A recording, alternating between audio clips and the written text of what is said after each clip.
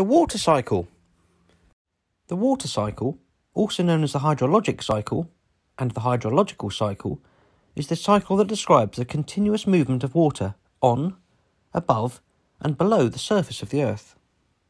But where does the water cycle start?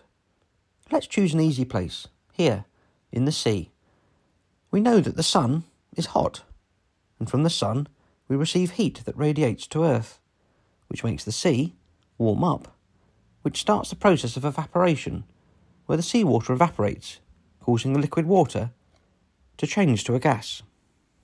This gas then cools, resulting in condensation forming, the gas cooling back to a liquid, it condensing to make clouds, which might eventually cause it to rain, or, if cold enough, maybe hail or snow, these collectively known as precipitation.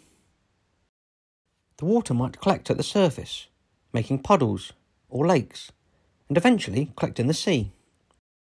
Or a surface flow will happen, with streams and rivers all flowing downwards to collect in the sea. With the sun emitting heat, liquid turns to gas again, starting the process of evaporation again.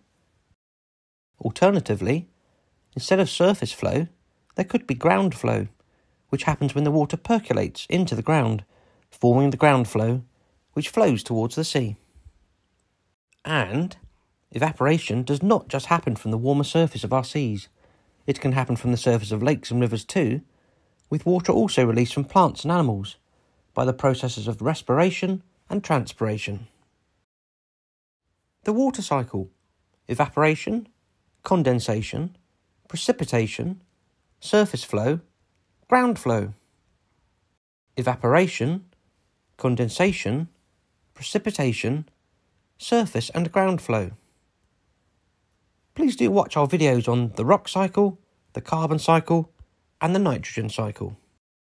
Please subscribe to my channel. Bye!